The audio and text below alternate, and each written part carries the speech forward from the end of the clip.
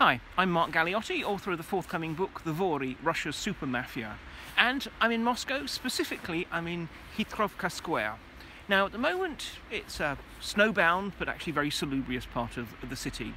But once upon a time, back in the 19th century, in its miserable heyday, it was one of the most vicious and degrading slums in all of Russia. It was one of the so-called yami, the pits. Here, in the sort of flop houses and almost sort of barracks-like dormitories that were around here, flocked the dispossessed, the hopeless, the hapless, and in fact also the predatory. It was a miserable area. It was essentially a no-go area as far as the Russian police were concerned. When they came in, it was often going to be just in the morning to clear out the night's bodies, or if they actually went in to do some real policing, they would go in squads and platoons with weapons drawn.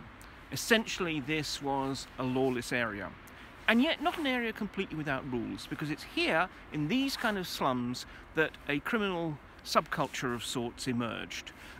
Here, the taverns were basically places where you could hire gangsters, criminals, specialists of every kind. There were everything from fences to the so-called raki, the crayfishes, as they were known, who were tailors who would take clothes that you'd stolen and overnight rework them into something else that could be then sold on indistinguishable from what had actually been taken. Also here emerged a language. An argot, a slang that increasingly became the form of an entire sort of separate dialect of its own. And this whole culture was known as the Vorovskoy mir, the thieves' world, because it was an encapsulated social world of its own.